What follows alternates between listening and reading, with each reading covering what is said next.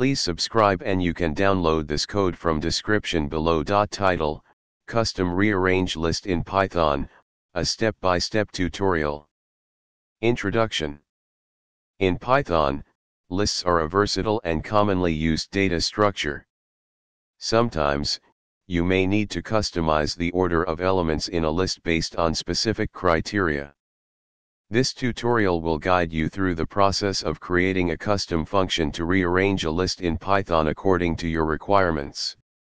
Make sure you have Python installed on your system. You can download it from python.org.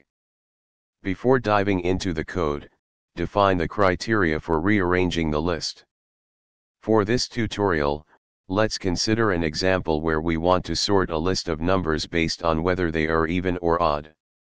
In this example, the function custom_rearrange takes a list of numbers as input, separates them into two lists, evens and odds, and then combines them to create the rearranged list.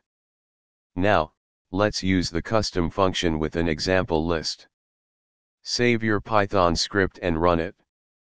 You should see the original and rearranged lists printed. Feel free to modify the custom_rearrange function to suit your specific criteria for rearranging the list. For example, you could sort strings alphabetically or based on the length of the strings. In this tutorial, you've learned how to create a custom function to rearrange a list in Python.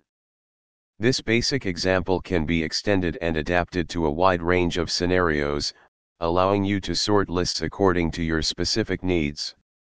ChatGPT.